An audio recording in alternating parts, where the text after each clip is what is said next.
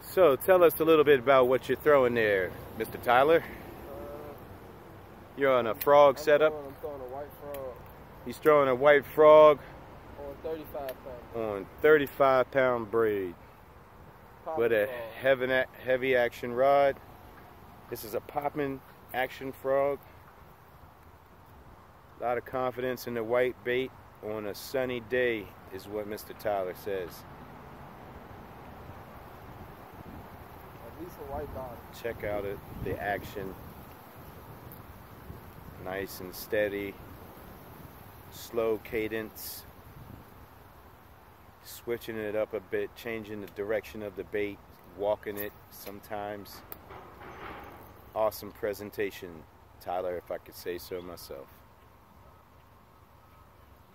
Folks, you're watching Urban Bass Anglers action here. We're doing urban bass fishing in the DMV. We're in the Largo, Maryland area. The angler himself. The angler. He's throwing a light colored, looks like a white colored tadpole look-alike topwater bait.